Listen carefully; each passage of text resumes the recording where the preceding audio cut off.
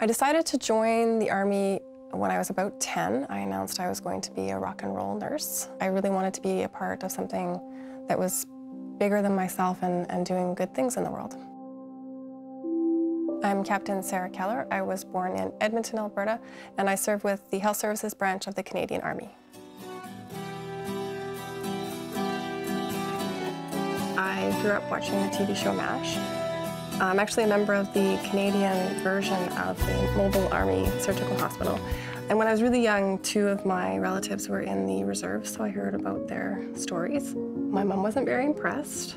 I think the first time that I mentioned joining the Army, I don't think she really took it seriously. Her exact words were probably "over my dead body." She raised her children to be strong and independent individuals. So I think when I turned up with the application paperwork for the military, she was horrified. She actually refused to sign the paperwork for me to join the regular force. I was underage, so I did need parental consent. She said she wouldn't send my life away for 5 years, but she would agree to me joining the reserves because it was something that was perceived as less commitment. But I turned around and took a full-time job with the reserves, so I won. And I think by the time I moved over to the regular force, she knew more about what our mission was, what our role was, and she was really proud, and still is. On the morning of 9/11, I came to work, and I was a member of one field ambulance here in Edmonton as a medical technician. I was just coming into the building, and we have a canteen with a TV, usually tuned to the news, and I think someone yelled for us to come, that there was something on the news.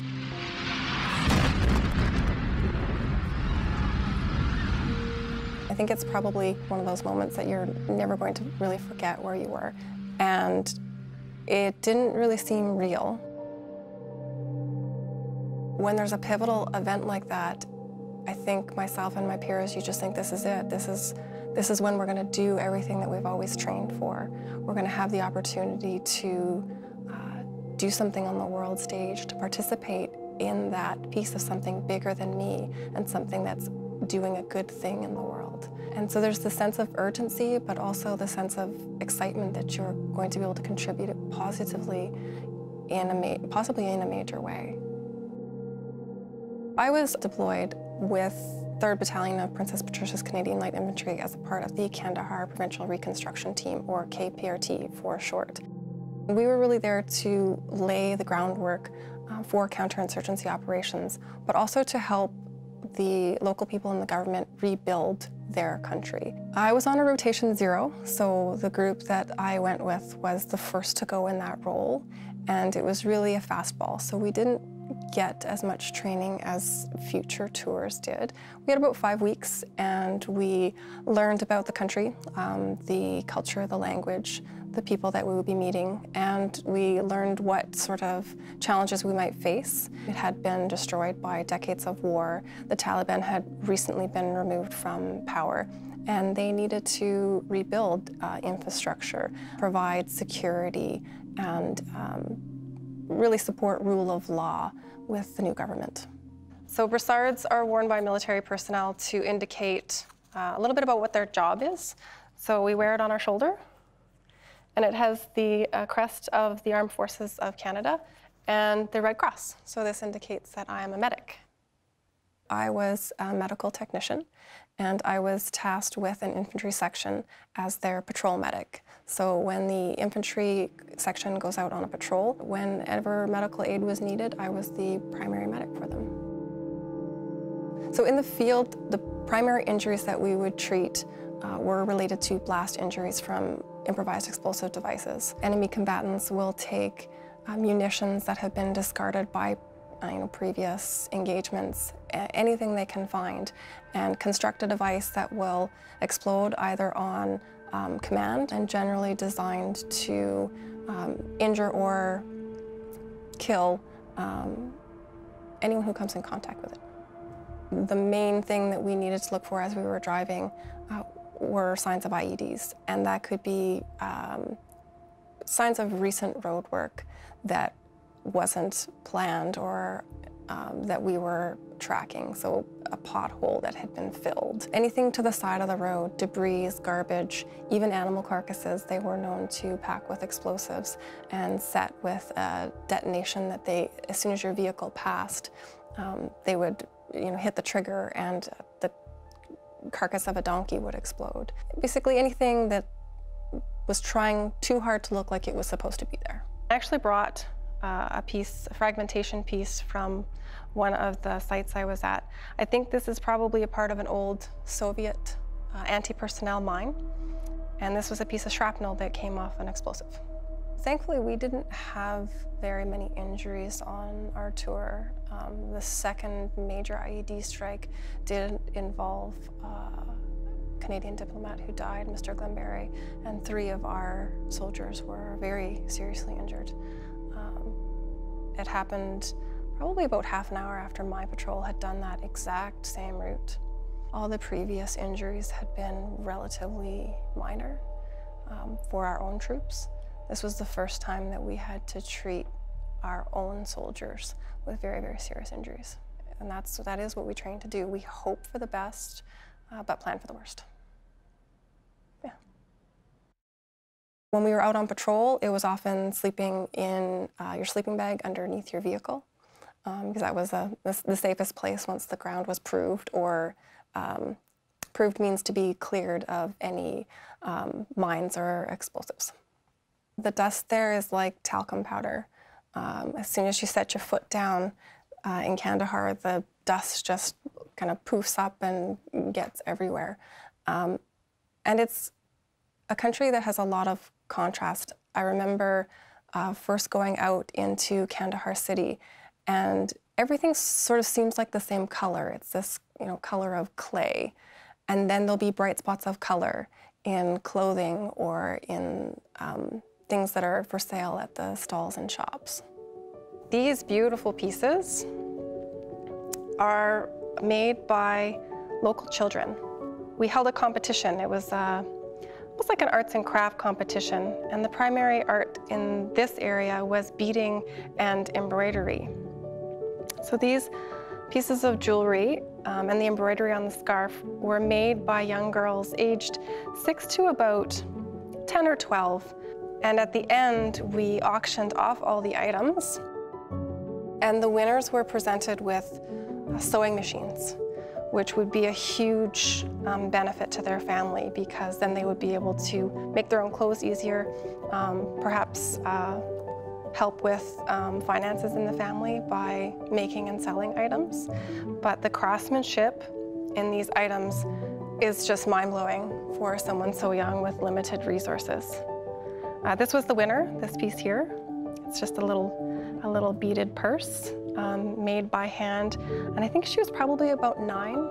Often they don't know how old they are, so we're just sort of judging by their growth milestones. But just beautiful work. And this one actually has the name of the girl that made it. Her name was Amina, and she would have been probably about 8 or 9 years old as well. Being in Afghanistan as a female and being on patrol was surprising for the local population. Most of the individuals that we came into contact with were male, simply because of the way their culture functions. So they always wanted to talk to me, to try and take pictures. Sometimes they would want, I think, to touch my face or my weapon to see if I was actually real, if I was actually female. And once we were able to talk with them, we always had an interpreter with us, and they understood that, yes, I do the exact same job as all the other members of the section. They were actually pretty accepting. And we had the opportunity to work with the Afghan police and bringing in their first female section, along with our CMP members that were deployed with us. I think being in Afghanistan gave me a perspective on what poverty really is and what suffering really is. There's no context for that in Canada. I primarily saw it in terms of the children of Afghanistan. They often couldn't go to school because the schools had been bombed or closed, or the teachers had been taken away, never to be seen again. So they had no means of education, which meant that they had to go to work. So when we would go on patrol through some of the villages and cities, children as young as 5 and 6 years old would be working. And that could be anything from picking up shell debris from a field to sell for scrap and risking exposure to IEDs that were still in place or old ordnance that could explode, to weaving or cleaning shops. And it was heartbreaking as a Canadian to see that, because it's so much different from how children are in Canada. I think that it gave me a new appreciation for how lucky we are and how other countries can use our support and benefit from the world showing them a different way.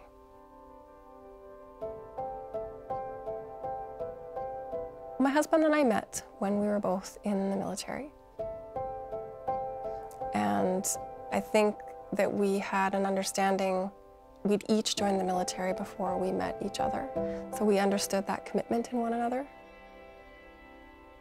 My husband Bryce was deployed on Task Force 0106. He was in the infantry, and their mission is to close with and destroy the enemy. They were there on a counterinsurgency mission to root out remaining Taliban and Al-Qaeda fighters, to bring greater security to the people of Afghanistan.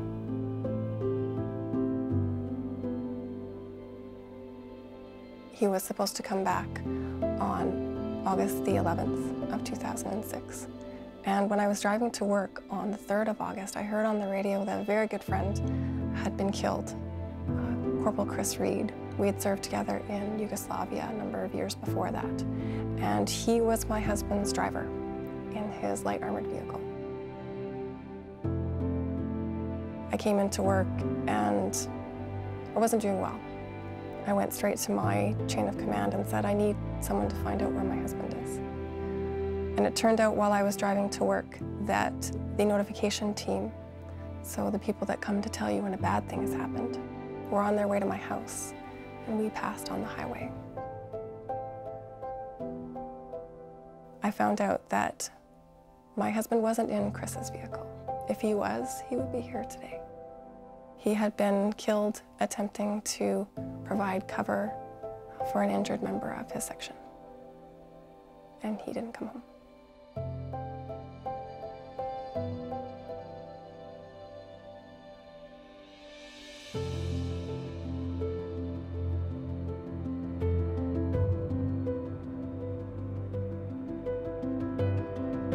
Remembrance to me means taking some time to consider how lucky we are as Canadians, that freedom comes at a high cost, and that a lot of men and women have served this country to keep it free and safe.